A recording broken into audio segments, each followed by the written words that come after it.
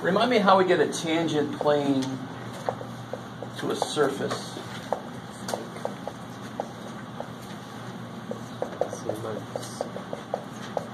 This is a relatively easy to remember process because it's analogous to the tangent line equation. Z minus C naught. Yeah. Equals fx, x minus x naught, or excuse me, Yeah. xy. Yeah, yeah. Evaluate it at whatever the point is. Right. X naught, Y naught.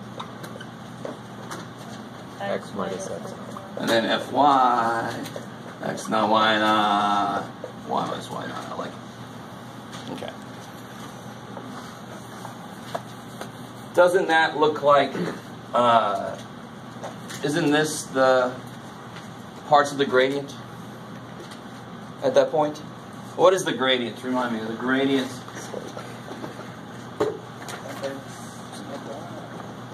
It's crazy, man. I like it. So this part looks like the gradient evaluated at that point, dotted with some kind of a change in position. All right. So if I'm talking now about, and actually let's talk more directly about this. If I have a four-dimensional object. Now the reason we talk about four-dimensional objects is when we talk about three-dimensional objects, how many dimensions do I actually kind of work with directly here to deal with it? Two. And that's kind of like my input plane. I work with that stuff directly, and I think about, well, what's happening to my heights as I do stuff with my input plane. Are you guys kind of following my point here? So when I have a three-dimensional object, I actually sort of just work with two of those dimensions directly. Okay, good. So the reason we talk about four dimensions, even though we can't adequately display them in our three-dimensional world, is because the work I would do would be in three dimensions. So I can talk about the tangent plane to a level surface. So what do we normally talk about? We normally talk about level curves, right?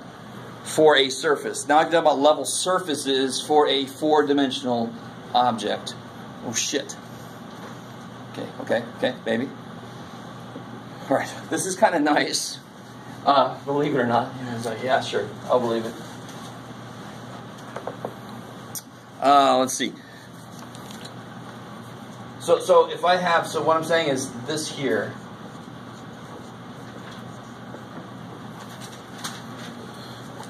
Now that if I put a number that we've looked at this before, this is, for example, x squared plus y squared plus z squared equals 9.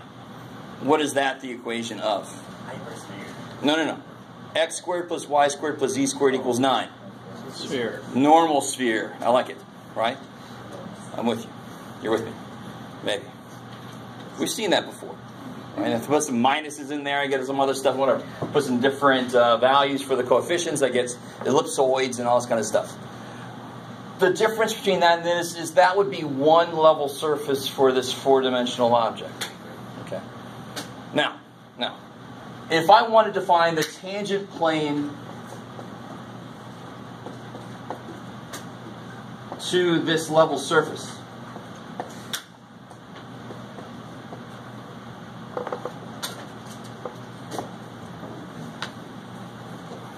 okay, and this figures in some of the homework problems.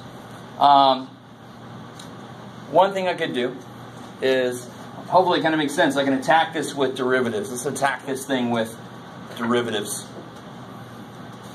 So how would I write this bad boy out?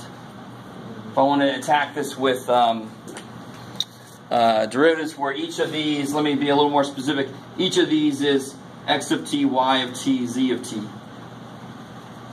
So what would this look like?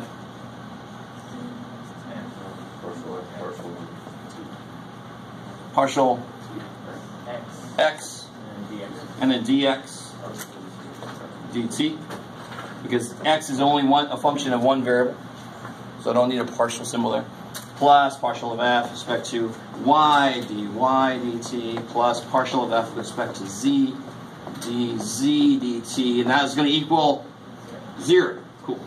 I like it. Now. All right, let me just let that sink in. Yes, sir. Would this be analogous to finding a tangent line to a level curve?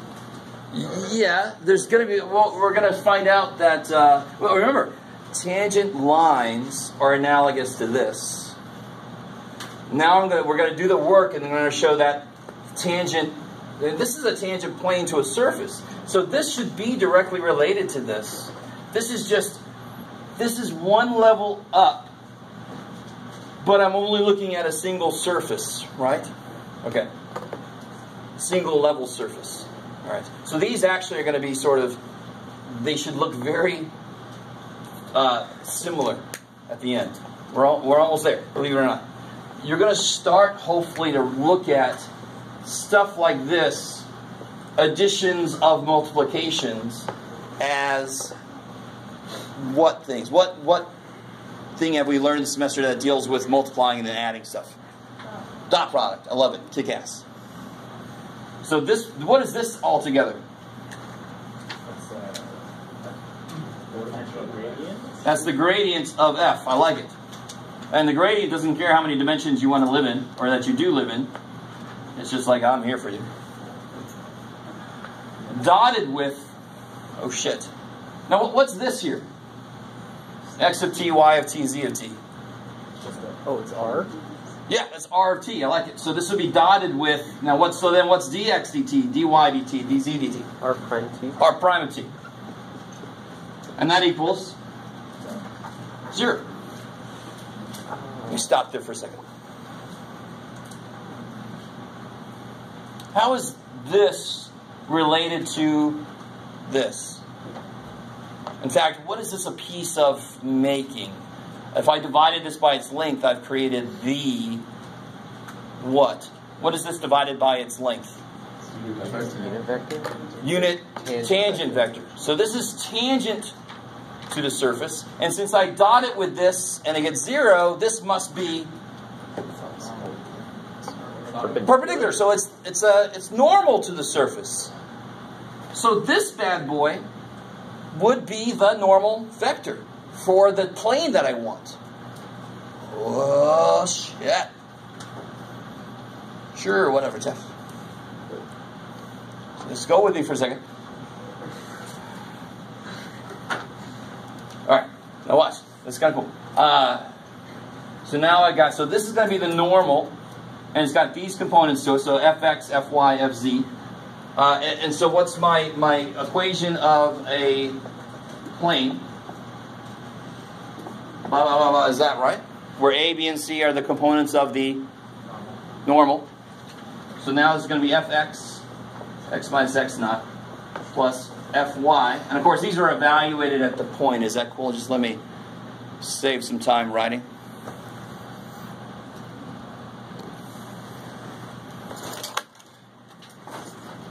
Fy, y minus y naught, plus fz, z minus z naught, equals 0. Now the one difference between this and this seems to be, of course, this guy.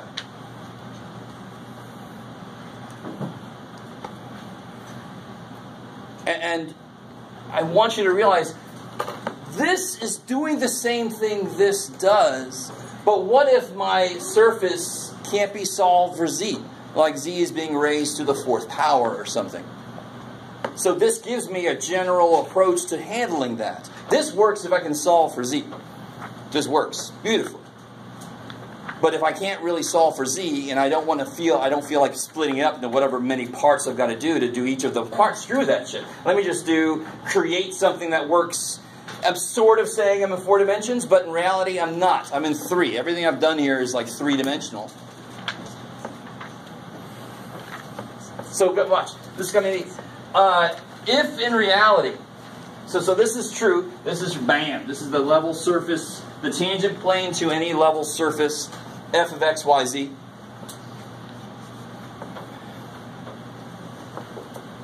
Now watch. If in reality, if f of x, y, z is actually equal to, oh, how did I want to say it? Oh, sure. So for example, if z equals f of xy, right? Z equals f of xy. That's what I really have. This better boil down back to this. I want you guys to realize, this is the more general approach. This is generally true. If I'm in the special case where I can actually solve for z, then it better become this. I really want that understood. So this works even if you can't solve for z. This will work. We didn't have something for that before. You didn't even know to worry about it because we didn't ask you any questions about it because you couldn't do it yet. But now I could give you an ellipsoid or something where everything's squared. You can't really solve for z, not nicely anyway. So now we have an approach for doing the tangent plane to that surface. But if I say, oh, I can solve for z, well, this better freaking become this, or the whole thing's bullshit. Right? Anytime I have a more general approach, it's got to become the old approach under the old assumption. So when you did that, when you made it 4 dimensions basically, and got the gradient there, Yes. that was the normal to this plane. But if we were to do it the other way, then it would be in the plane, wouldn't it? So if I take it back to level curves, Yeah. how is a gradient related to any level curve? Who remembers this? Level curves means if I walk along it, I don't change my height at all. The gradient points in the direction of the greatest increase in height, right? So therefore, the gradient actually has to be perpendicular to the level curve. So this is that in a dimension up. So if I have a level surface, the gradient must be everywhere perpendicular to that level surface, the same way that for a level curve, it must be perpendicular to every point on that level curve. It's always going to point towards the highest, the direction of highest increase. But that is like a different gradient than the one that you would get for a 3-dimensional gradient. Like, correct? But the reasoning is exactly the same. It's just stepped up another dimension.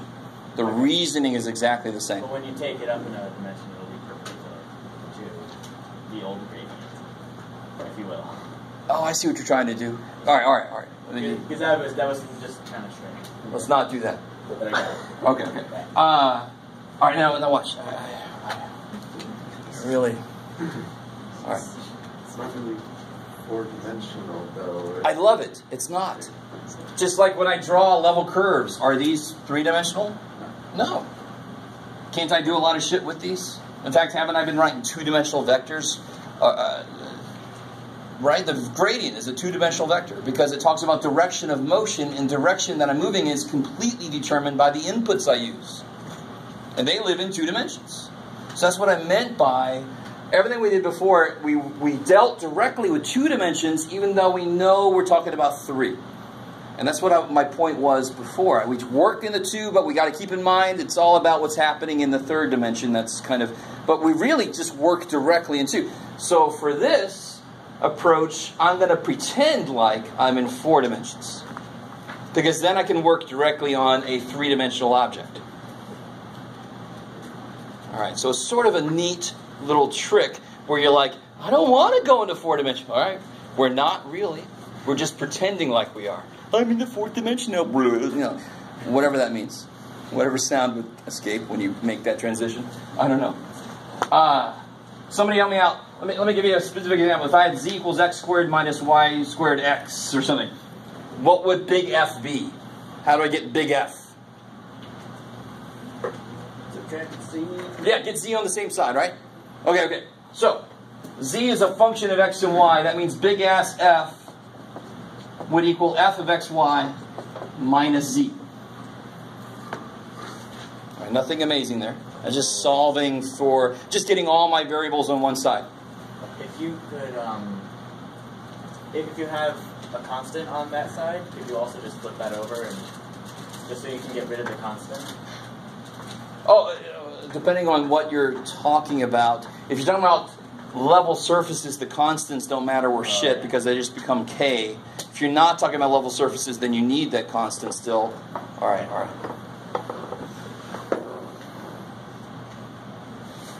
So the one problem is in order for this to become this, does anybody see the problem? This would have to be what so that I can add it to this side and make it become this? Yes, and if we realize that if it was this case, my big ass F is this, and then what's big ass F dz? Negative freaking 1. So that is minus 1. So I would add it to that side, and do I recover what I know is true? Yes. So this is the more general way to find a tangent plane to a surface if I can't solve for z. And this is the more specific way if I can solve for z. Okay, maybe. So there are some homework problems that deal with this, and this is all somewhere at the end of that section. Page 994, they talk about this stuff. Okay. So I wanted to get that out there. Blah, blah, blah, blah, blah. Let me also say this. I put this on WebAssign. I just got to go back in and change the points because I'm going to make section 14.8 extra credit.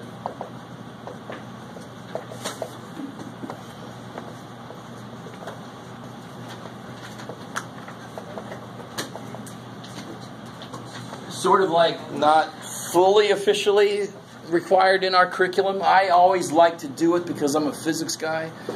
And there's a lot of physics that's so much easier if you use these Lagrange multipliers. The idea is not that difficult, and if you're going any deeper into physics or math, you probably want to look at that. But I'm going to officially make it extra credit because we need to make up some time, just to be blunt. So I can't do any extra, anything that's anywhere remote extra I can't do. Okay. So let's get back into where we were. I just want to say that one thing from section 14.6. 14.7, we just barely took a little baby step into it. I want to talk about the second derivatives test and why it makes sense. How it makes sense. Does it make sense? Please, dear God, let it make sense. So first off, how do we find critical points for some given function? Take the derivative set it equal to 0. Good. Or? Where it's undefined. Oh, where it's undefined. I love it. So that's exactly analogous to the procedure in Math 180. It's just that now it's going to require some solving systems of equations, possibly. You with me? I like it. So let me see. For example, I like it. What if I had this here function? What you got, John? That's a y there.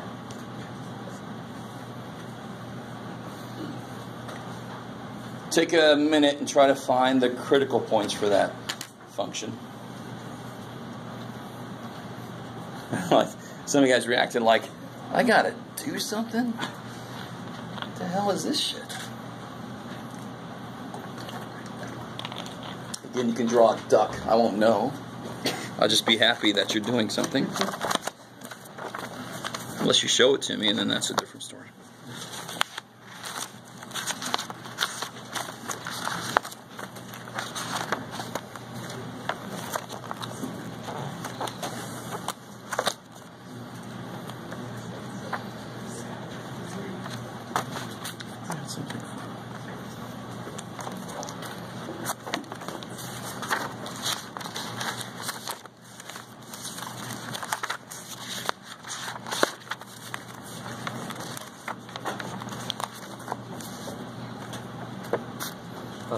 So for the equation back here of the gradient times the derivative of r equals 0, that's just coincidental, right? For this situation, that won't apply to future instances of the chain rule. Well, this function is true under this condition. Right. So anytime you're in this condition, then this must be true. Okay. Yeah. Cool. But you can't try to extend it past that and make it Right. like a general You can't rule go the or opposite something. way. Yeah, no. All right. I purposely, hopefully you guys see the problem very quickly, right? Yeah. All right, what's the problem? So if you do fx and you get, Which can never be zero. immediately tells you that there will not be any critical points. Because the other place you look for them is undefined, but this is not undefined anywhere. This is never 0. So, too bad for it. Too bad. All right, so let me give you one that actually works. I tell you ahead of time this works. Oh, please. You should have known that immediately. Come on now. So here's one I'll tell you up front. I'll tell you that this definitely has critical points. It's got 3, actually. I'll tell you that too.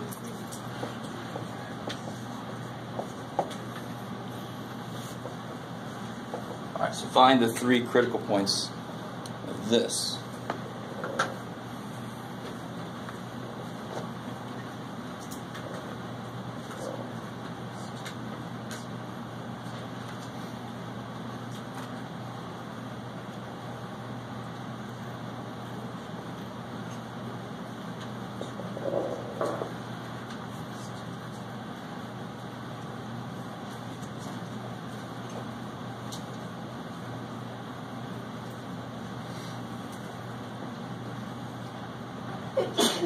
Bless you.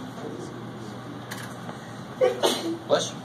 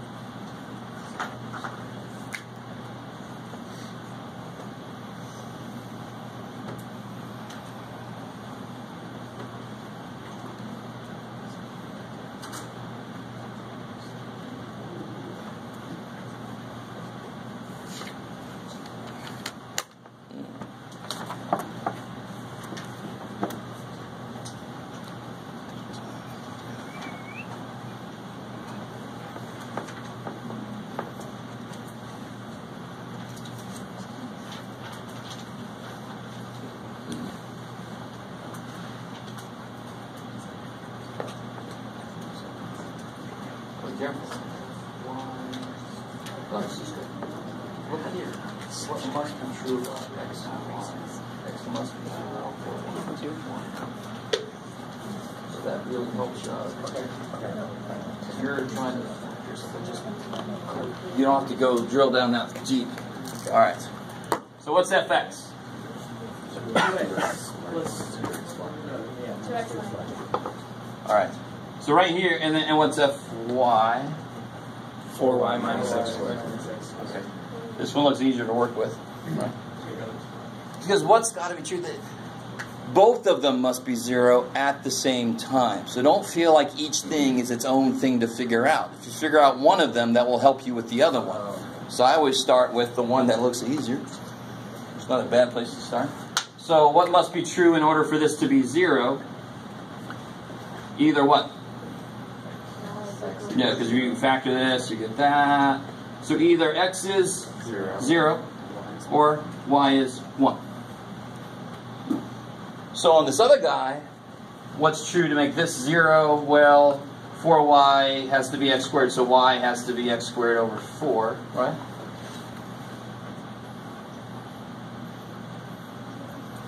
Well, what's the only value that could possibly work for x? 0, right? Or, in order to be true. So either x is 0 or y is 1. So when x is 0, what happens to this guy? Y is 0. When y is 1, what happens to this guy? Positive or negative 2. I like it. Let me stop there for a second.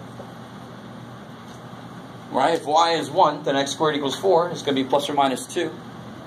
So what are my critical points? Now be careful. The critical points, you can answer that as just the points that are in the domain. Right? So where are my critical points?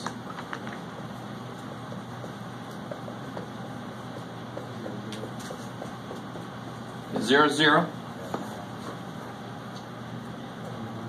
2, 1. Negative 2, 1. Okay, I like it. So those are, without question, critical points. Do they each have to be locations of maxes or mins?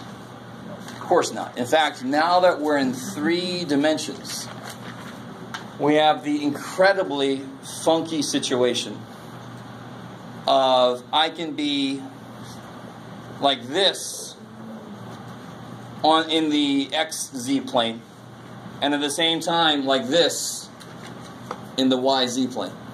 Yes, sir? Or you can be like this in both of them, and then in some other way. Who knows? I like it. In fact, let me see. Give myself that.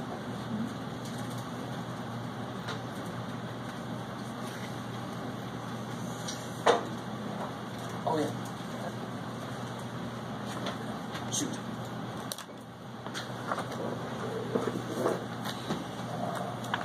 Email myself that. But if you have, I wish I could remember what website that was.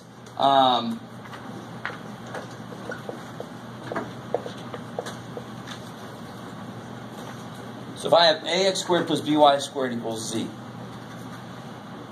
If a and b are both positive, can you think about what that surface would look like? It's a cone, right? Yeah, it's going to be this. It's going to open like that at 0, 0. So basically, if I had like 1 and 1 for A and B, then the smallest z could be would be 0. I like it when they're both 0, and then it would just go up from there, and the level curves would be circles. I like it. I like it. Right. Now, what if I were to let A be negative, so that I actually get this is if A equals B equals 1. What if A equals negative B? So I get y squared minus x squared equals z. So in the YZ plane, that is a parabola facing, and in the XZ plane, that is a parabola facing down. I like it. Is that saddle? There you go. That's a saddle point. So at least I can graph that. I found a really cool website where you can slide through values for A and B, and it kind of shows you. I'm going to have to try to find that for you because it's really neat. Not right now, thank God. Let's see.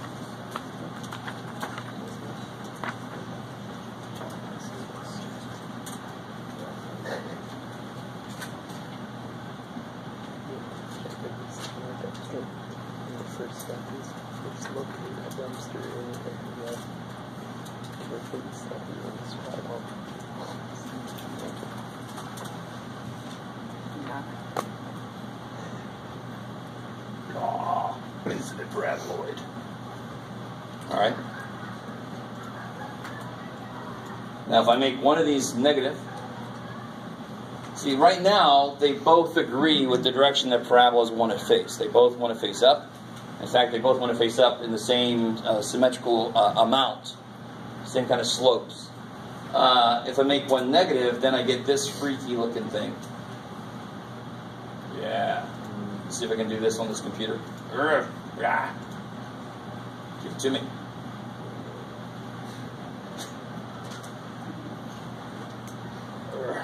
But that's obvious. It's kind of obvious why they call it a saddle point. When I sit on this saddle, I want this to go like this. But this side, I want it would be very uncomfortable if this side also did this. Sitting in a bowl, kind of like, that's horrible. So if I was standing here at the saddle point, I face this way, I go up. But I'm kind of like at a minimum if I look at it in this direction, right? But if I look at it in this direction, I'm actually at the... So we give it its own name because it's a freaky ass thing. It is both a max and a min depending on which plane you're living in or which direction you're looking. So we call it, remarkably enough, a saddle point. We're like, that looks like a saddle. Alright, I like it. It's a point where you put your butt in the saddle. Alright. So from that direction it looks like a minimum,